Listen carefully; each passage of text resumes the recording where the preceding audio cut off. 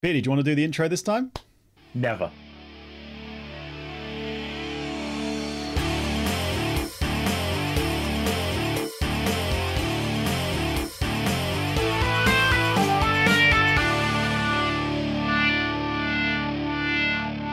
Hello and welcome to the Bobby and Beardy Show. I'm Bobby, and as always, I'm joined by my bearded co-host, McBeardy.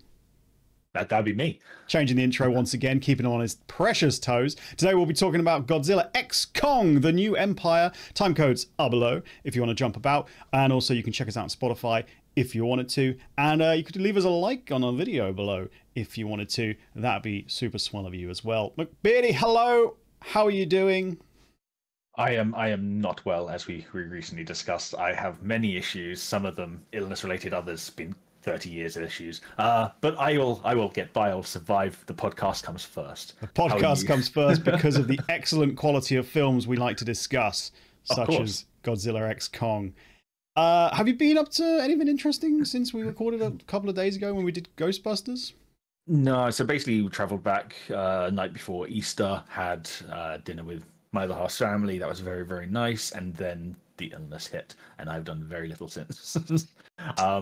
But relaxing has been something useful, something I haven't done in a while, so that's been fun. Perfect. Well, I had a haircut. He's had a haircut, everybody. Oh, actually, you know what? I hadn't noticed before because I'm not very observant / bad friend, but it looks good. Well done. Well, I have done a couple of little things since we last recorded. First of all, my DIY, which I was doing last week, and I somehow forgot to mention why I was sitting in a disgustingly dirty jumper. It's because I've been doing DIY in my living room, fitting new skirting board. Badly, although turns out looks all right. But also, what I really want to say is I watched Good Omens Season 2 finally. I enjoyed it. There you go. That's my quick review of it. I actually enjoyed it more than Season 1, I think. I loved all of the flashbacks to them throughout history, especially during their time in Edinburgh. Because I'd just been in Edinburgh and I was just learning about the stuff they're doing in it, body snatching and all that fun stuff. Also, I'm reading this book, graphic novel, The Witcher Omnibus Volume 2. I've done Volume 1, obviously, and it's real good. Try and get it on cam. Look at how nice it is. Hopefully there weren't any boobs on any of the things I showed there. Just realised as I was flicking through. So yeah, Good Omens, thumbs up.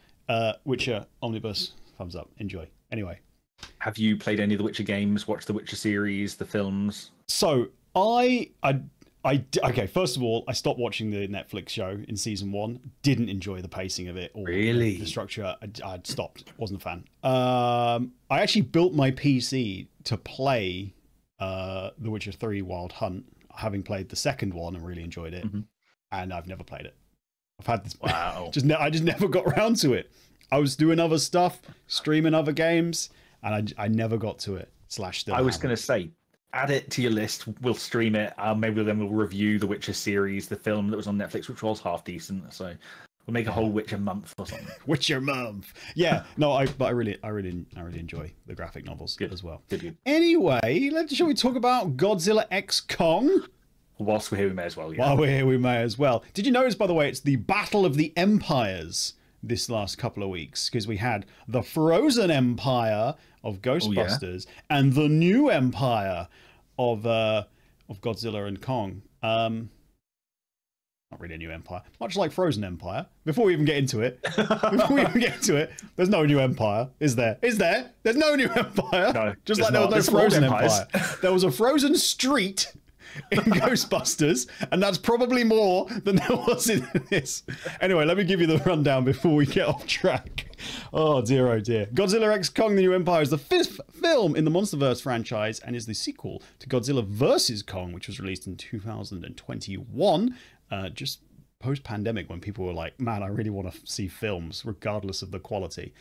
It's also, side note, the 38th film of the Godzilla franchise, apparently.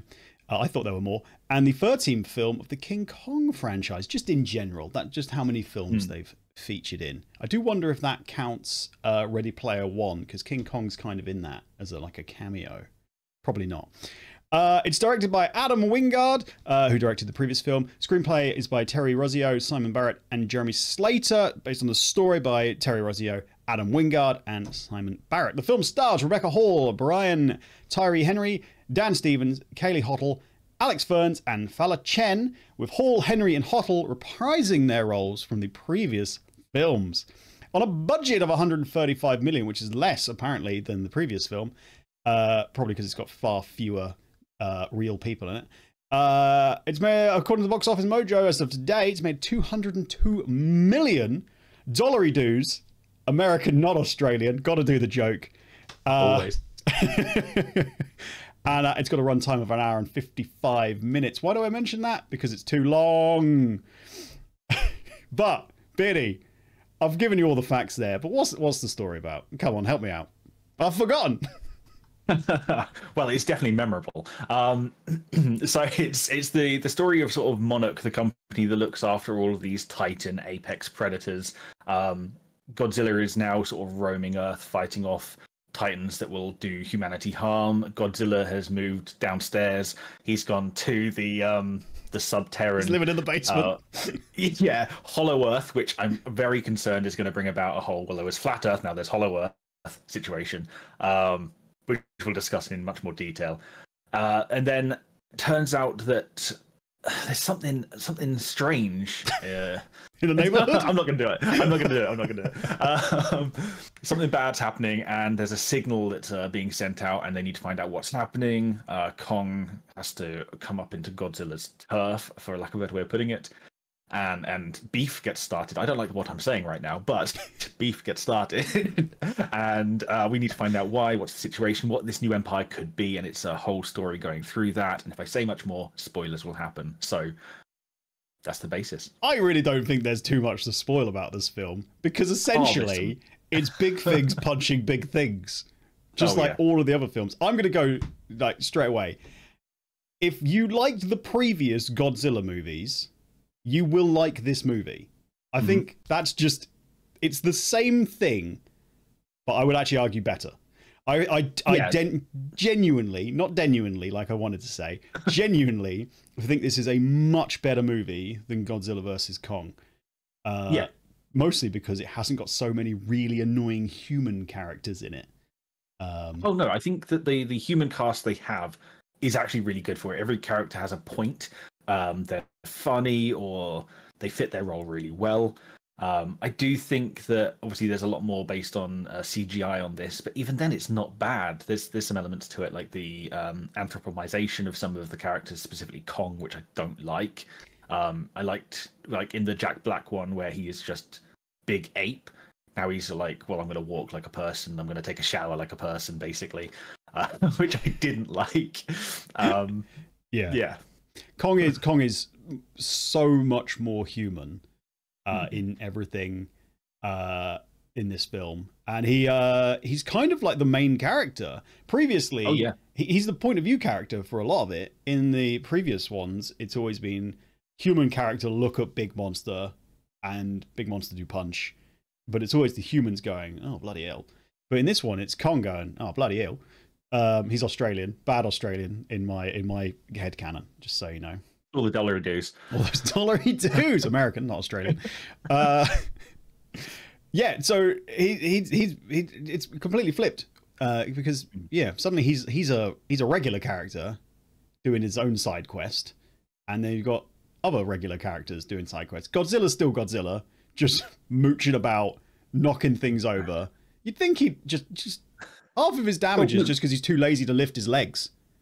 So you say that whole knocking things over thing. Some of the research I did on this, apparently the way that he interacts with the world, and especially the way he sleeps in the landmark. Okay, fine. I'm pretty sure it's in the trailer, so I'm comfortable saying it. Also, it doesn't matter. It's just having a nap. So. True. Apparently, that's based on one of the director's cats, the way he sleeps in like a bowl or something at home. So they were like, yeah, super cat behavior. Absolutely. Yeah. I mean, the scaling, I'm not sure about. It's basically a Maine Coon, as far as I'm concerned. I think Godzilla is too big to get in there, and I know that's what the whole thing is about cats. getting into small things, but Godzilla's Godzilla. He's just going to crush the damn thing. The scaling in this film is all over the place. 100%, in my opinion. You've got Godzilla fitting into things that he shouldn't be able to fit into based on how tall you've told me in previous movies and scenes. Yeah.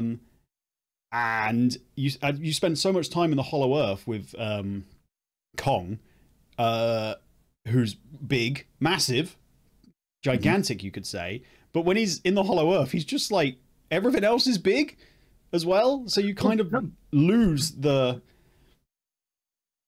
awe. So, my issue with the Hollow Earth thing is everything else is big. Like the scaling is normal for him, but then trees are still normal sized. Like, yeah, that doesn't sit right with me. No, it's a bit weird. And the whole Hollow Earth stuff. Like, oh, that monster's big too, is it? Any irregular size stuff? Also, like, scaling wise, I just want to see a diagram of the Earth, Kong, and like all the other animals swinging around inside. Let me know. Fair. Oh dear. Yeah, so Kong's a new point of view character, which is different, not necessarily good, but it's different. I didn't actually know. You know what? No, it is good. I've changed my mind because I've just remembered a couple of scenes, which one moment I specifically want to mention in spoilers, and I don't want to mention now because it's very funny. Okay.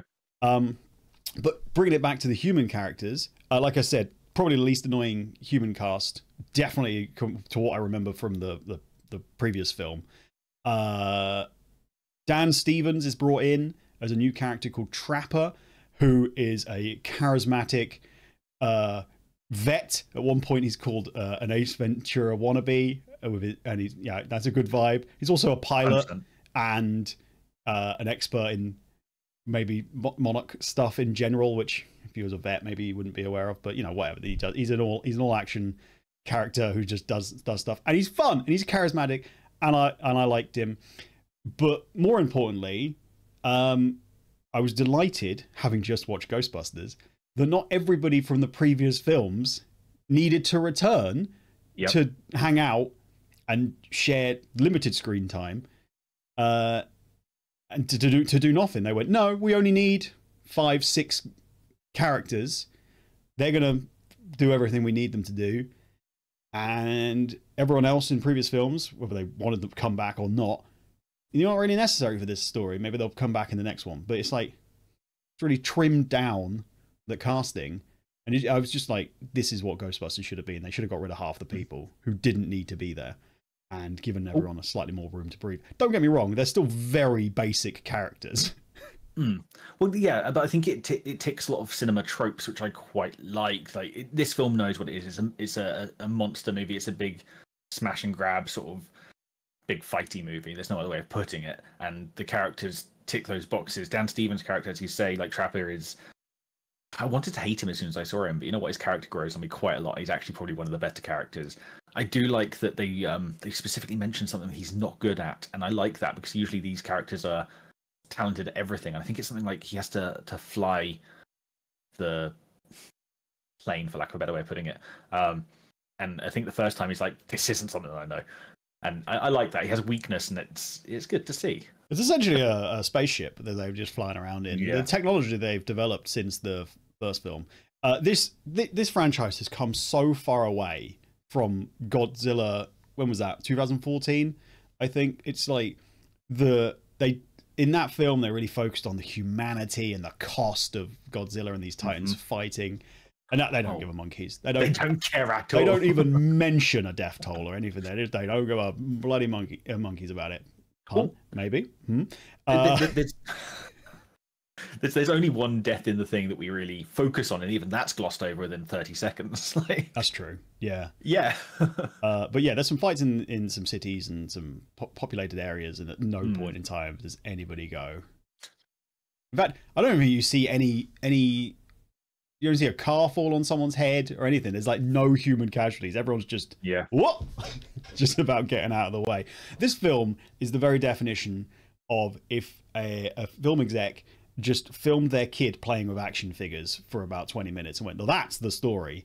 It's like Kong, Godzilla, mash, mash, mash, mash, mash, new guy, mash, mash, mash, mash, mash, mash, mash, mash, mash, mash. Honestly, it's exactly that, 100% that. And all they've done is like, oh, we need some backdrops for it. What do you have over there? Oh, you've got like a Seven Wonders of the World. Cool. All of those places we're going to mess up now.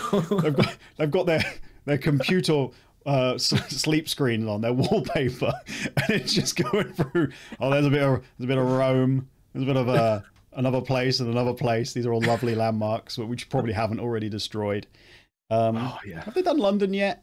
They'll probably do London soon. No. Kong will probably like put the the London eye over Godzilla, so he's like, "Oh, I'm stuck." Something like that. I'd like to see that. So, yeah, Kong forms a friendship with Baby Kong, which is quite fun. I won't say any more. Oh, in this section, what I will say is, how hollow is the Hollow Earth? How many more Hollow Earths are there? And does there need to be an extra Hollow Earth? Like, apparently yes. Well, I don't think there does. So Kong goes exploring. This is fine. No spoilers, really. He goes exploring and he finds an unexplored, essentially Hollow Earth inside Hollow Earth, like I say. Could it not have just been an Uncharted bit where he's like, goes over a mountain range in the Hollow Earth? Did it need to be another? How many are there? It did. Like they kind of mention, again, we'll do this in spoilers, but it is a key plot device of what is under there can't get out because of an action that's happened. Oh, that is true. Another way. I forgot about that. Yeah. Stupid, though. Should be paying attention to these cinematic masterpieces. Yeah, all right. Stupid, though. Don't like it. Figure out a different policy. Like, I just feel like the next film, they'll have to go to another Hollow Earth, and they'll be like 4 levels deep. What time will just be them in the core? Yeah. No. What was that? Oh yeah, I mentioned how everything in the Hollow Earth's too big, so Kong kind of loses his shine, and then he pops up onto the the top surface, and he's like, oh bloody hell, it's pretty big actually, pretty big. So yeah, weird disconnect I felt with the scaling in general. If you notice that sort of thing, which I did, or I felt like I was, then it does mess you out. Dear, oh dear. Right. Well, see, go for it. Well, I was going to say, once you're looking at stuff like, for some of the actual storytelling stuff, I did like they've thrown in a couple of things like the symmetry between like, what is it? One of the main apes, the way it meets an untimely end, and the story arc of that same Kick coming in later for a redemption. The symmetry of like adoption in this, like there's quite a lot of symmetry in it, which I liked. There's also, have you heard of a concept called Chekhov's gun? Yeah, Chekhov's gun is when now I'm going to do a bad job explaining it. You son of a bitch! You absolute ass! You could have said no, and I would have explained it. Oh no, I haven't got a clue actually. Oh, okay, yeah. So Chekhov's gun is usually this idea in filmmaking where something important gets shown really early on, and it comes back quite a bit later. You see it in even films like Shaun of the Dead, where they talk about the gun that's on top of the bar, and then the gun comes in later. They use that in this with one of the creatures. It's like a little throwaway comment of like, oh, these things, it's really interesting for the biology of this place. 40 minutes later, very important to the final fight. So I like seeing cinematic use of stuff like that. Yeah, absolutely. Is that a spoiler? We just move into spoilers. Like I feel like I mean, I said at the start, I don't think there's too many things to spoil, but I also don't want to just quite a bit. Throw things out. Quite a lot of things are in the trailers. You see, Kong gets a gauntlet and stuff, but I feel like how he ends up with it, I don't want to just like shout out. I think it's safe to be just spoilers, and then we can talk freely. Absolutely. Okay, so I'm gonna give it a thumbs up. Same. Completely agree. With the caveat that viewer / listener, if you like this franchise and where it's gone, the Godzilla Fast and Furious universe where it's just gone absolutely back nonsense crazy. Stop myself swearing. That's save myself some editing time there. If you like the previous film, I think you'll enjoy this one more because I think it's a better film actually. And if you don't waste your time. Why don't hate watch things? What's the point, really? it's an easy watch. It harks back to early day monster movies. Like I think I don't know about you, but I used to play games on PS2, which is like these two big monsters destroying a city. It's got that little nostalgia feel in the back of my mind. It's an easy watch. You don't have to think too much. You don't really, the less you question, the better. So just sit down, enjoy the big smashy movie, and go home happy. Yeah. Yeah. Thumbs up. If you like the previous ones, you'll like this one. It is what it is. All right, let's get our spoiler on the screen. Kablamo. Kick us off with a spoiler. Okay, so again, I said I liked the symmetry thing, but they kind of make it too obvious with this, because obviously there's Kong versus other big ape, Scar King, I think, yes, or something like that. And then they've got Godzilla versus Cold Godzilla. Basically, Shimu, I think is the name. And then obviously in the main sort of cataclysmic fight scene, which can be coming to a bit more, they do the whole movie poster to each side, running at each other in slow-mo. They cut away, they cut back, they cut away, they cut. It's just ridiculous. I wanted to mention that actually, about the run, in non-spoilers, because in the trailer I thought they were running from something. They were like because the way it was edited made it look like they were getting away from a big horrible thing. No, they're running at something. God, it looks so stupid. Godzilla should not run like that. It looks so stupid. Them running side by side. He's moving at a speed he's never moved at before. Mm-hmm. It's dumb. I did enjoy, ironically, I think, Kong riding Godzilla and the bad. He's an orangutan, right? He's certainly orange. I think so. He's riding his ice Godzilla, and they're jousting. Dumb. Yeah. I also very much enjoyed the out of nowhere suplex Godzilla does on Kong in Cairo. I want to discuss that with you. Yeah, that was amazing. My friend, our friend, messaged me the other day, literally last night, going, no spoilers, but there's a suplex, and I went, I've seen it. Don't you worry. We talked about it. Out of nowhere. It's a shame. It's a shame there wasn't like a Stone Cold Stunner or a pedigree, or even better if it had done Billy Gunn's famouser finisher. Oh, that'd have been so good. Again, they anthropomorphized it a lot too much. Even in Godzilla tends to be a little more human in this, but obviously nowhere near as much as Kong is.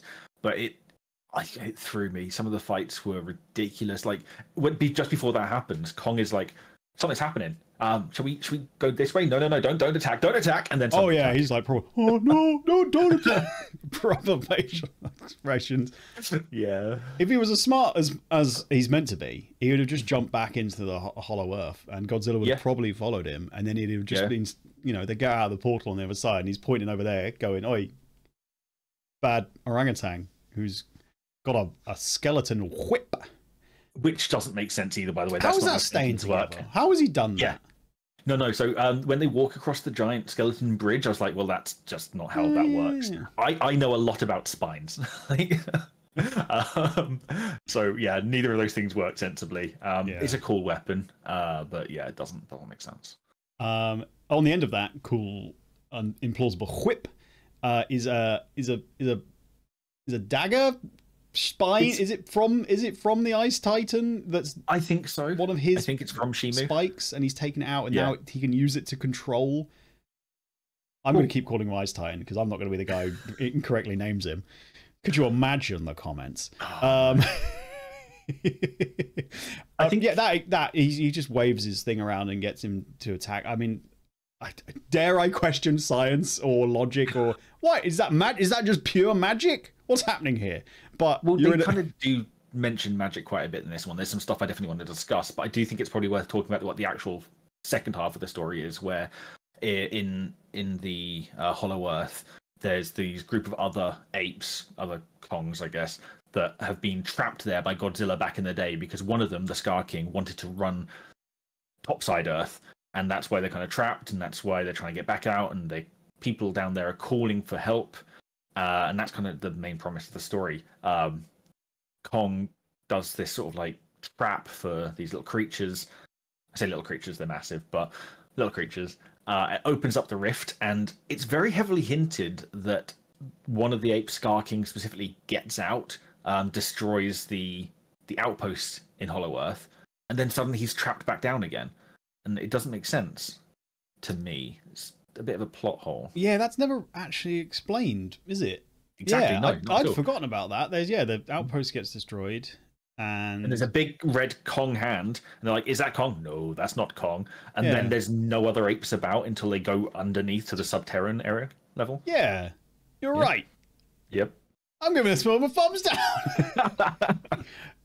I mean, it deserves one, really, because it is just dumb, silly nonsense. But it was gratuitous and fun. It's too long. I wanted to. That was the thing I wanted to recap just before we went into spoilers. It's too long. There's absolutely no. This film, and any film like it, has no right to go over 90 minutes. Honestly, keep it tight, lads. No, it was fine. Like, the pacing wasn't bad at all. I didn't mind it. I don't mind a long film anyway. Like, I'll watch a 3-4 hour film happily. Nah. But this I want an 89-minute max. Including credits. No, I'm joking. Oh my god. So, yeah, Kong befriends Little Kong. They call him Little Kong in the trailer, but he's clearly not a Kong, because Kong's not at all. Gorilla. And he's kind of. I mean, I want to call them orangutans because they're orange, but I'm not entirely convinced. No. Okay. So Kong goes down into the second Hollow Earth. Mm-hmm. In which the monkeys are trapped but not trapped, based on our previous conversation. And essentially, no better terms, he gets mugged.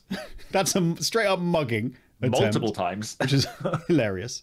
Little Kong is befriended as a result, and they have formed this friendship, untrusting friendship. But in that initial fight scene, Godzilla uses Little Kong as a weapon and just swings him around because Little Kong's being a little bugger and trying to bite him and whatnot. He just ends up. There's like 3 other big gorillas. And it just cracks them. It's very funny. And also at the end of that, the best moment of the film is one of the gorillas, who I presume is the one who seems to hate him more back at when they go to like the lava base. Yeah, there's one that seems to particularly dislike Kong. I assume it's the same one. He's running away because their mugging has gone horrendously wrong. Godzilla. Kong picks up a rock and throws it, and you see the bad gorilla running away, Kong in the background, the rock in the sky, not Dwayne Johnson, the thing he's thrown, and it's in the air for so long, and then just conks him in the head. It should have had, and it may have even had it, or I may have just imagined it post, it should have had the classic like coconut clunk sound, you know. It had a comedy sound effect. Oh, it did. That's why I can imagine it so well. And that scene is like a 1-for-1 rip-off of the Crocodile Dundee thing, where someone's tried to rob him, they're running away, he picks up a can of beans and lobs it. It's the 1-for-1. It's perfect. It's exactly the same. So funny. Anyway, he becomes best mates with Little Kong eventually, although Little Kong doesn't trust him. / tries to lure him to his death several times with a big water snake thing that Kong just... Yep. Kong has such an easy time with it. He kills it off screen. Incredible. I think the only true spoiler that this film has is that Mothra, or a version of Mothra, is down in the secret society, and then gets brought back. I'm not entirely sure how the little girl brings her back. What does she do? Anything? This is my point. Like, the whole Iwi tribe being down there just doesn't sit right with me. And I was willing to accept a load of it, like the fact they can control gravity with liquid metal. And you're fine with that, are you? You're fine with the gravity control. I'm not. That's silly. It's absolutely silly, but you've got to take into account Hollow Earth, second Hollow Earth, giant creatures, all the other stuff that's going on. A tree that eats someone, which we haven't even properly discussed. That's true. But then there's we're going to talk to each other through telekinesis. Telekinesis is moving things. Oh yes, that's what I meant. And like, you know what? I was like, okay, this is stupid, but you know what? Some animals do weird stuff, and like we'll allow it. And then they're like, well, this giant Titan apex predator Mothra just appears because this little girl walks to the top of a crystal pyramid, and I have a problem with that. Like, I'm willing to accept all the other idiocies, but this is just. Well, Mothra was there, basically, just not. Mothra was inside her cocoon, I guess. It didn't really look like a cocoon, but whatever. And then the little girl essentially walks up to it and rings the doorbell. And then Mothra's like, fine, I'll come out. Didn't want to come out for anyone else. And just flies around a bit.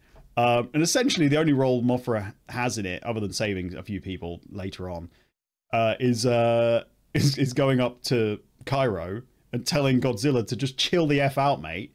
Yeah. Kong isn't trying to fight you. He's trying to get you to... He's trying to recruit you and bring you down to the Hollow Earth to deal with a problem. He just wants to be mates. Stop being so bloody rude, says Mothra. And that's basically, yeah, it's like, okay, cool, Mothra's back. Yeah.